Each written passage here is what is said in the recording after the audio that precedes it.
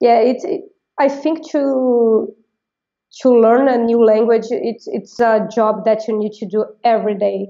It's just a little bit every day. So.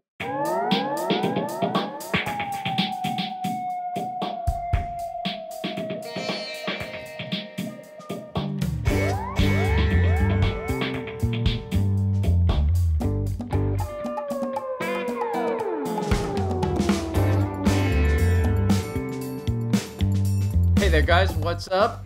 Jesse here from Sweed Academy, helping you get to the next level in English and in life. And I'm actually trying out new intros. So let's try another one. This is Jesse here from Sweed Academy, helping you improve your communication. Which one do you think's better? Let me know. But today we have a very special episode of the More Than English podcast.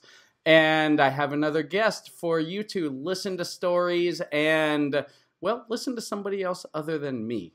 And then we're going to analyze our conversation so we can learn more of our language. But I have a guest. Her name is Souza. And, well, she'll tell me if I pronounce that correctly. And she is a website designer, a digital marketing expert, and an all-around badass chick. So thank you for joining me, Thais. And if you guys have checked out Sweed Academy, and if you followed the progression of Sweed Academy, the design of the website, what it looked like before, and what it looks like now, the difference is thanks to Thais' handiwork. So Thais, what's up?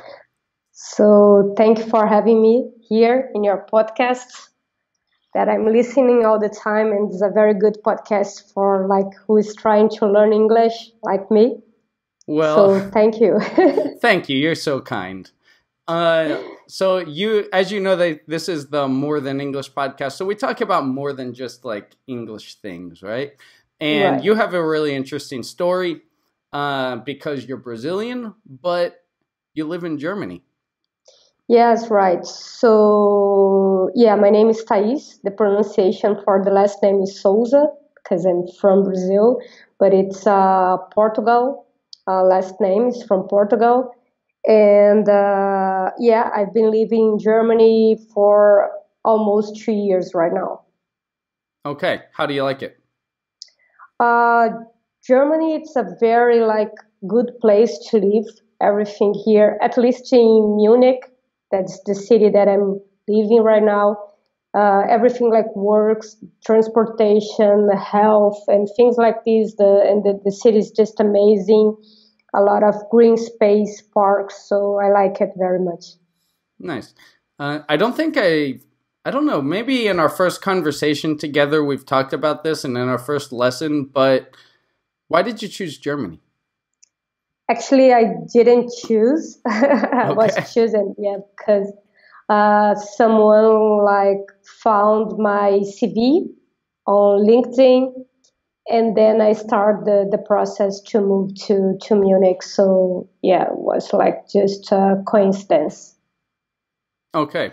That's kind of how I chose Busan, South Korea, as opposed to Seoul or another city. I just applied to work in Korea, and the recruiter contacted me with a school in Busan. Yeah, same thing with me. It was more related to a job opportunity than the really I was not expecting to live in Germany at the past so. Hmm. And were you looking to live abroad, or were you just looking for any job at all? Yeah, I was planning to living abroad for a long time, but the first barrier to find a job abroad is have a better English. So I start to improve on that. Then I start to apply, send some CVs for good companies, but most in the US and Canada, not so much in Europe. Oh, really? Mm-hmm. Okay. Yeah, I guess to use the English more, right? Yeah. How have you found German people's English? I've heard different people. Some people say that they have a strong accent and difficult to understand, and other people say they have fantastic English. I think they have like a fantastic English. It's more, it's not a native, of course, but they speak very well and sounds more like an English for the UK, I think. That it's not so similar with the English for the United States. In the grammar form, in the structure, or the I pronunciation? I think more in the pronunciation. Hmm. They try a little bit to sound like Americans, but at the end they sound more like British English. Yeah, that British sound, right? Yes, yes. Has it been hard to adjust? How long have you been there? I've been here for almost 2 years. Okay. Any plans to move back? No, no, I pretend to stay here for at least 5 years. It's my plan. Okay. Very nice. And what has been the hardest adjustment about living in Germany?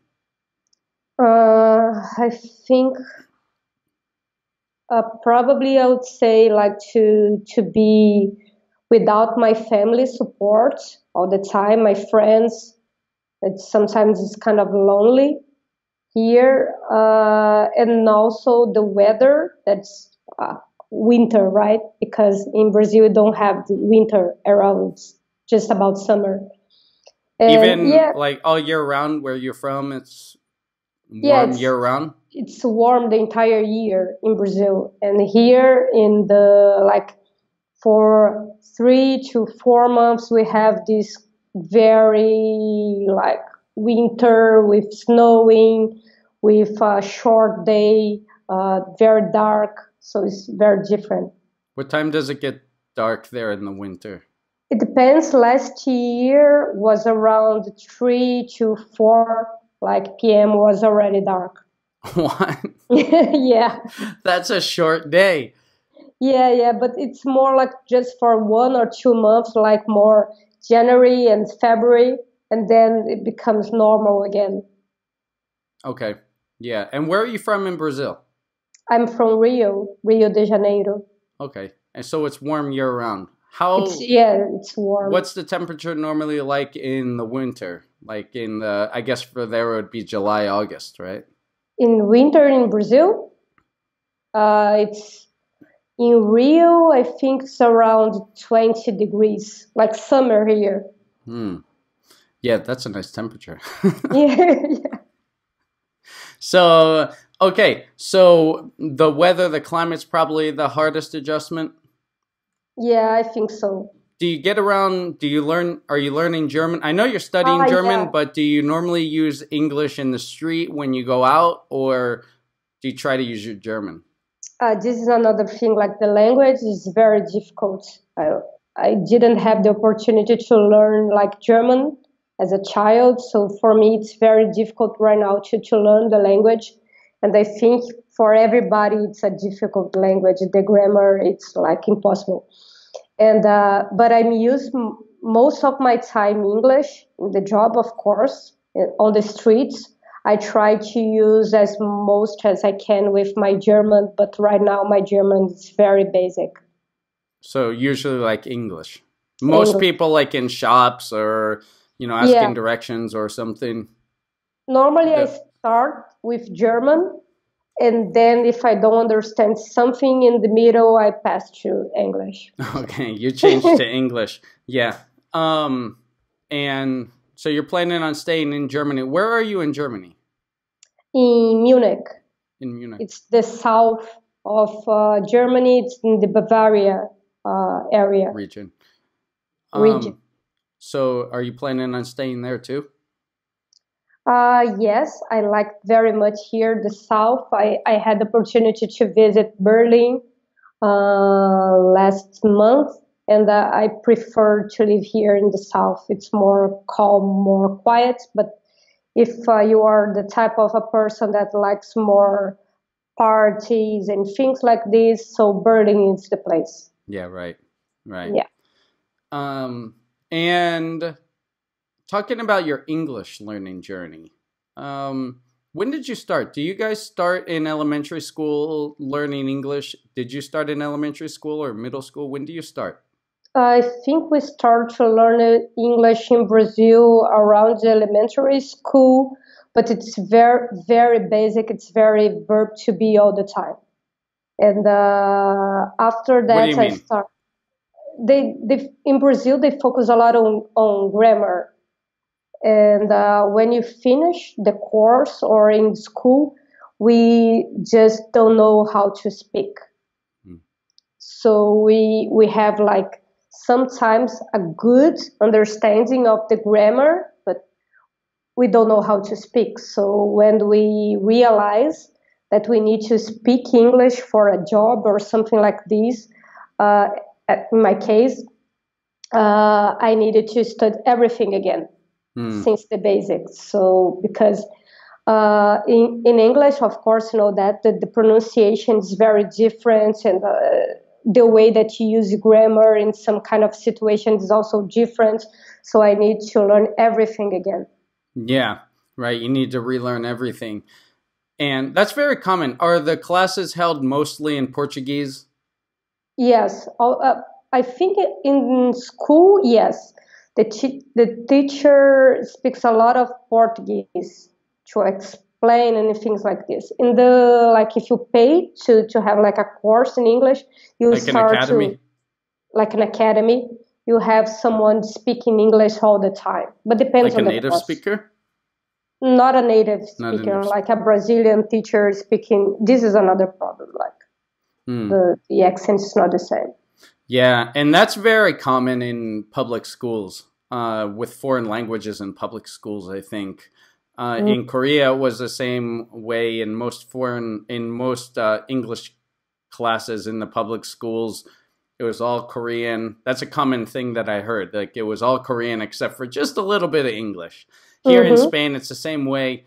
Um, and in the United States, it was the same way when I studied Spanish. You know, it was Yeah. most because I think it's like, you have a classroom full of 25, 30 students. How many students are in a class in a public school in Brazil? In the public, like at school, it's around 30, Yeah, 30, around 30. That's a lot 30 to, or more. Yeah. or more. Oh, one teacher? One teacher. Yeah. Yeah. Yeah, that's rough to try to speak all in English, all in a foreign language with students Mm-hmm. who don't care and then they distract. Yeah. Yeah. In the like private courses, it's better. It's around 15 to 20 students, but the In paid teacher, academy? no, no. Yeah. In the, when you pay to have Wow. like English classes, but the problem is the teacher is not like native, so they don't use these contractions forms and things like this. So when you start to listen real English, you have some kind of difficult to understand like the this part. Yeah, that's a common thing I hear too that, you get used to certain like classroom English, right? Mm-hmm. Like how old are you?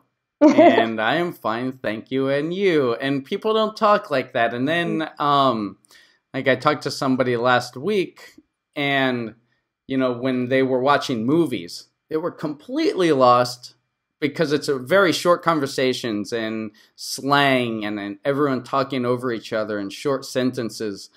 It's it's difficult. It's different. Yeah, and we don't like use a lot of phrasal verbs also. So I think just at the end when I decided to study English on my own that I discover like phrasal verbs and words like pick up that you guys use it all the time. So Yeah. Oh, all the time. all the time, yeah, All the it's time. incredible. Yeah.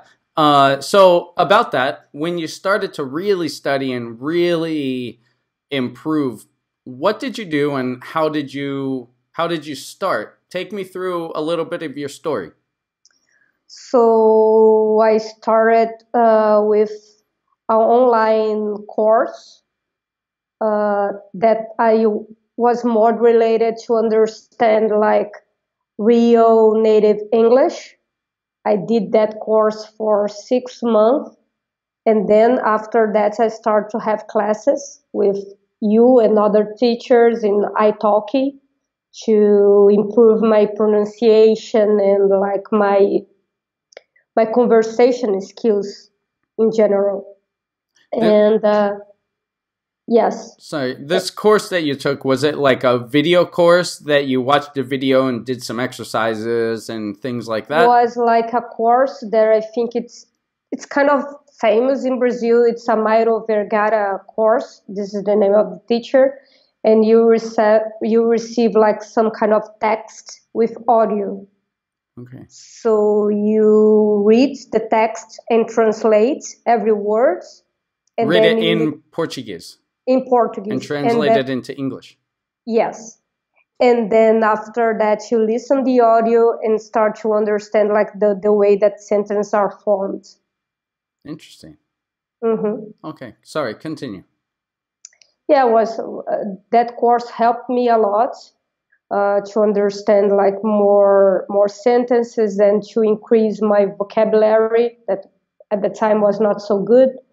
But I think what helped me most was to start to talking with like a native teacher and see that I was doing like the same mistakes again and again, and seeing that after a while, I know that at the start it's kind of a boring for the students. We think you'll never be able to speak better English, but after some months you start to fix and improve yourself. So yeah, I think to learn a new language, it's a job that you need to do every day. It's just a little bit every day.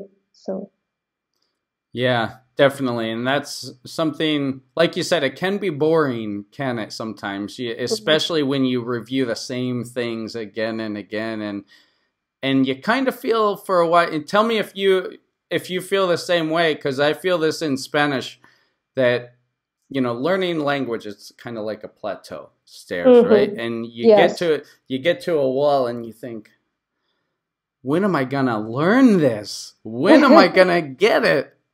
And then suddenly you get it. And you don't know why. Is that same thing happen for you? And it's not always like that you are increasing the chart. Sometimes you are like just going down. So I wake up and it feels like, oh, I don't know how to speak in English anymore. It's like a roller coaster. A roller coaster. Yeah, that's actually true. I've never thought of it. It's not really even like that, right? It's sometimes like... It's with a lot of curves. A lot of ups and downs. It's like a business chart, right? Yes. Hopefully the general progression is going up. Great, so that was part 1 of our interview. Next week, you'll hear part 2 where she talks a little bit more about language learning and goes into what she does for a living. So you'll get a lot of good vocabulary as far as the digital world, user interfaces, website design, things like that. She's going to talk about what she does as her job. So stay tuned. Be sure you come back for that. If you are not subscribed here on YouTube, then go to my YouTube channel and click the subscribe button and the bell so you can be notified every week when we upload a video. I hope you enjoyed this conversation, and I hope you've learned a lot of language and about conversation. If you had problems listening to anything, then go back and listen again. That will help you. Now, I'd like to break down some of the language that we said, some of the useful expressions and vocabulary, and some of the corrections from Thais' speaking. There are some common mistakes, and I'd like to look at those right now.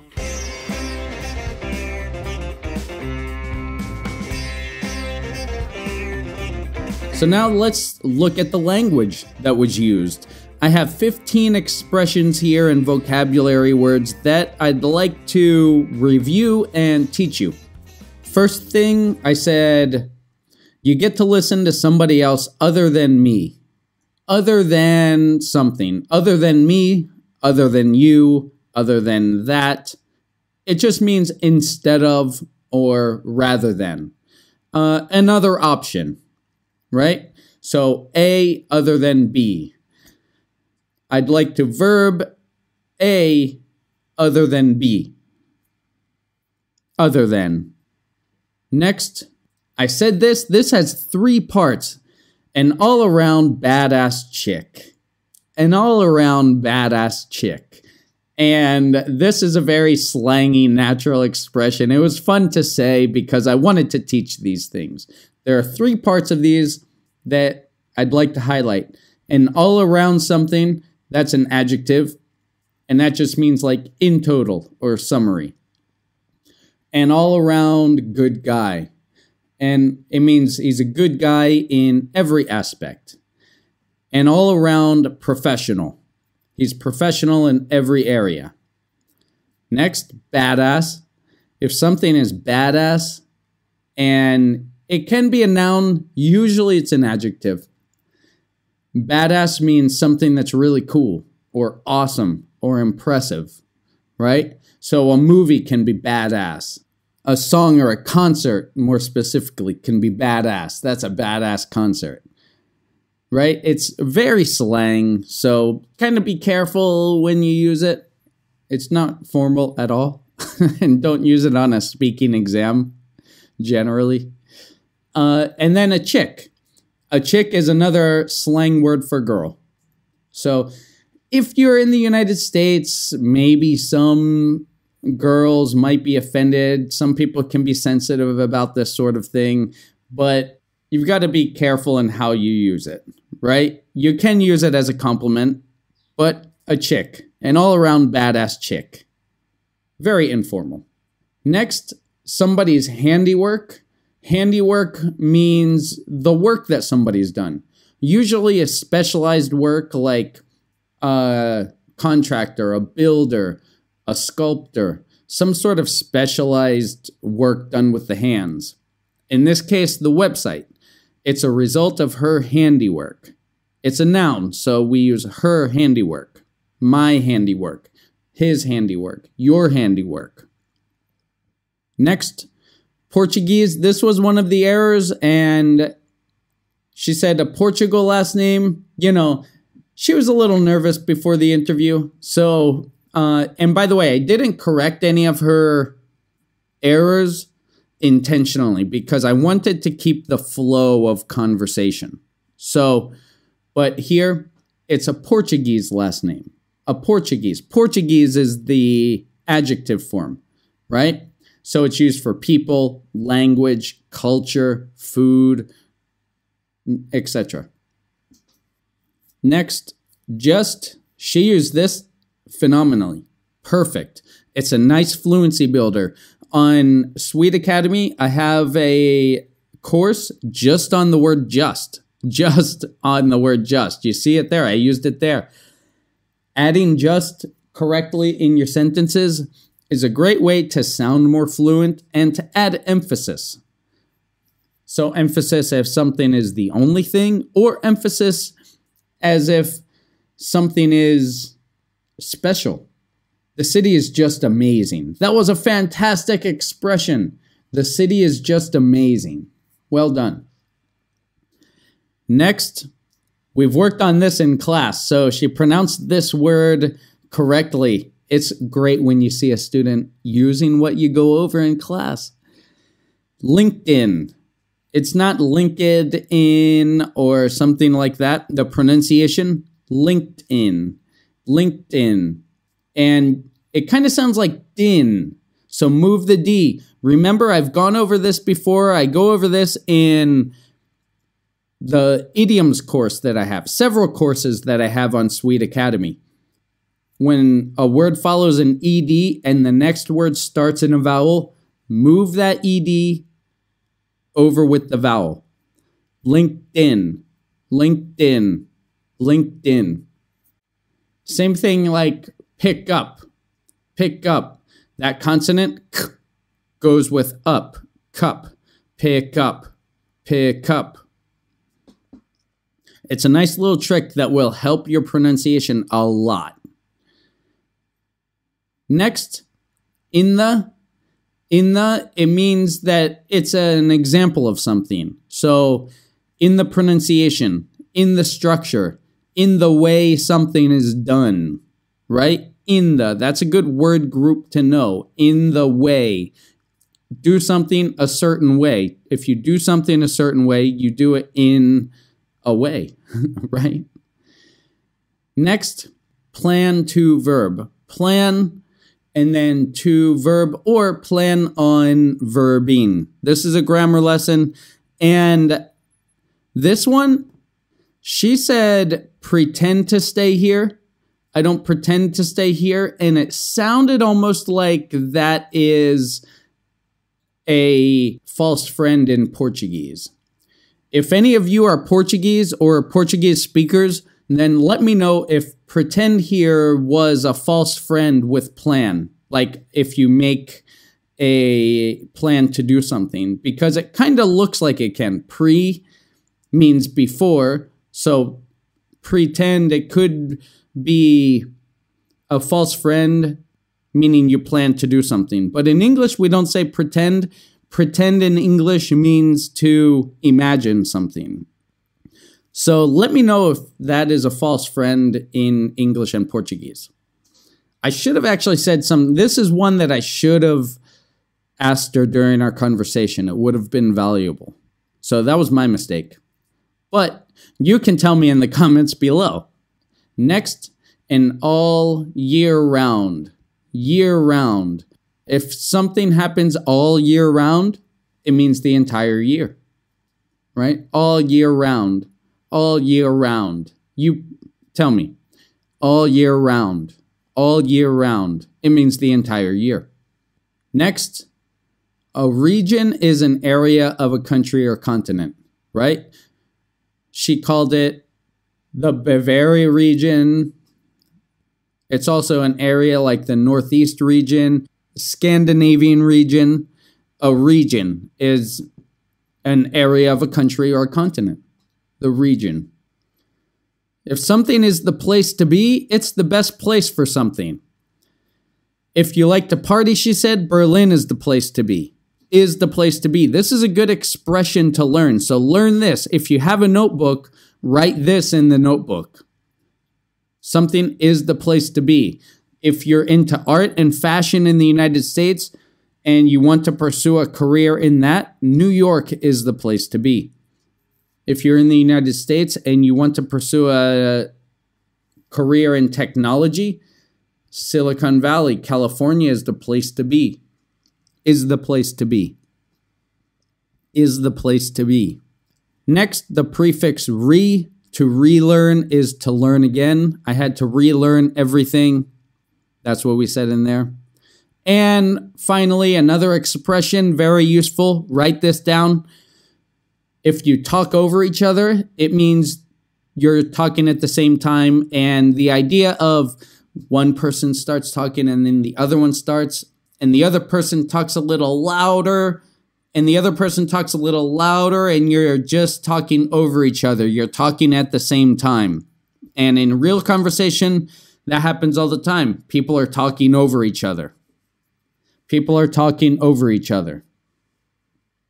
So thank you for this. I hope you enjoyed this conversation. Let me know if you enjoy these conversations with other people. I certainly enjoy them. I enjoy hearing other people's stories. I enjoy hearing other people's, the way they use English. It's very valuable, especially for you as a learner, to get other people, how other people use the language. Another reason I don't correct during our conversation, well, to keep the flow, but also to help you understand and be able to try to follow a story if somebody doesn't have native pronunciation, if somebody makes some errors, if somebody uses an incorrect word.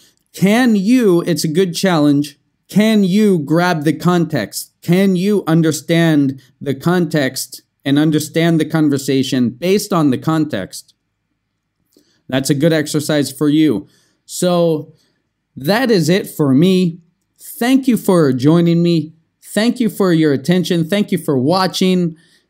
Be sure to visit Sweed Academy for notes to go along with this. And you can join the More Than English podcast course, which I have extra PDFs that you can go and learn and study with this. I'm going to have video lessons to go along with these extra lessons, so you can improve your conversation and you can improve your vocabulary range and learn expressions and fluency builders to become a better speaker. So check that out, sweedacademy.com. Also, feel free to sign up for a class. Thais, I know Thais because she was and is a student of mine, right? She signed up for a one-on-one class and we've known each other and we've gotten to know each other through that. So I always enjoy meeting people from all over the world. We all have interesting stories. We all have fun stories, and I'd like to hear yours. So checking me out at sweedacademy.com. That's it for me. Remember, do something nice for somebody before they can do it for you. Pay it forward. Be good or be good at it. Thanks for watching and listening. I'll see you next time.